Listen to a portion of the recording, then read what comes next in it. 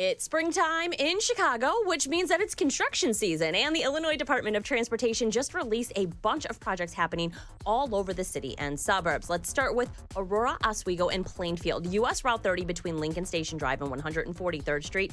Various lane closures going to be happening for a resurfacing project through the end of the summer. Over on the Bishop Ford Freeway between Martin Luther King Drive and I-57, both inbound and outbound, going to see overnight lane closures for resurfacing. And then over in DesPlaines, Wolf Road between Ran and Gulf Road, there's going to be some intersection improvements, and they're going to be doing those during the off-peak hours of 9 a.m. to 4 p.m. on a daily basis. Those are scheduled to end at the spring season, at the end of the spring season. Then we also have another construction project, the intersection of Radant Road and Butterfield out in Aurora.